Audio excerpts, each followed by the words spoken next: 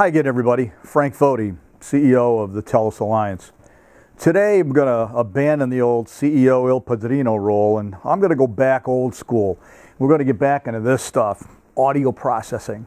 That's where I come from. Yeah, I do the other part, but you know, my heart's in this stuff, and it always got started for me because I always loved getting up every day and thinking about what could I do to make the radio station sound better. And believe it, it's decades later, and I still have that philosophy. Lucky for you, not only do I have that philosophy, but a really strong team of Omnia guys and gals have that same philosophy as well. Today, I want to talk about something that I'm really excited about, and I got to tell you why. I'll tell you about the name of it in a second, but how many times have you been to a live performance, predominantly like a music concert, and when you're there, you know, the bass player, or the bass drum, you know, is hit, and you get this feeling that something hits you right here in the solar plexus. Well, that's what we're going to talk about today. Something that's coming for Omnia.11 that we call Solar Plexus. What it is yes, it's an enhancement for bass, but I'm going to use a couple of rock and roll examples about music that was deficient in this area, and I'll tell you why. Two songs stand out for me. All of you, or most of you, if not all of you, know that I'm a big fanatic of The Who and Bruce Springsteen. Not to say that we won't throw the Kinks and Dire Straits and a few others in there, along with live steam locomotives. But in any case, think back to the early 70s, mid-70s, a couple songs. Cue up Bob O'Reilly by The Who. And as it's, you know, the beginning, you got that beautiful synthesizer piece there by Mr. Townsend. And then about a minute into it, the drums come in and the bass comes in.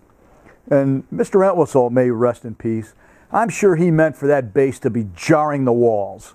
Except that what you get off the disc is, you know, average bass. Just like the opening to Born to Run by Springsteen. You know, the drums come pounding in.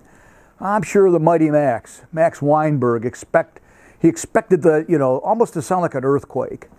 Now, in reality, when these songs were recorded, that stuff was there in the studio. Problem is, it never made it onto the master tape. So, kiddies, yours truly, along with our talented team here, we did some research.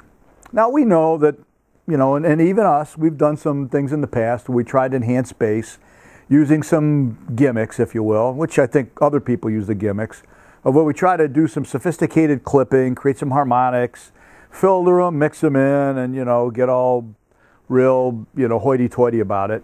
But we made it even simpler. We looked at it musically, and we said, how can we just naturally and mathematically create the lower register? Well, we have. And what we ended up with is music that has great sounding bass, and it can be older songs, you know, stuff from the 50s, the 60s, right up to, you know, through the present.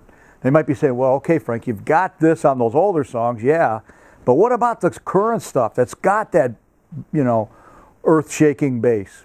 Well, it works on that too, and it doesn't overdo it. It's all done in a natural, musical fashion so that the bass is really there and you feel it. Almost like we're adding a subwoofer to regular speakers, be it desktop speakers or your car if it doesn't have one, or just your normal listening experience. So the Omnia.11 will have this feature called Solar Plexus. It's an adjustable feature, much like the other items are in the Omnia. You can dial in as much as you want or as little as you want. And I think what you'll find is you'll have audio that's meant to sound the way it was supposed to sound. Oh, and there's one other thing I forgot to mention. You know, when you have stuff that sounds a little bit fuller, especially in the low end section, it gives an illusion of something that I know all you PDs out there love to have, loudness. So, look forward to Solar Plexus coming in Omnia.11.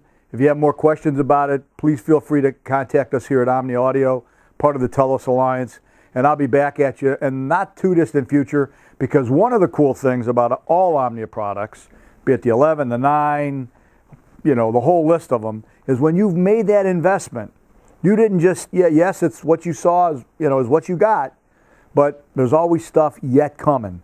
coming down the road. It's like that return on your investment. Solar Plexus is one of them, and we got more coming for you. Thanks for supporting us, and we'll see you on down the road. Take care.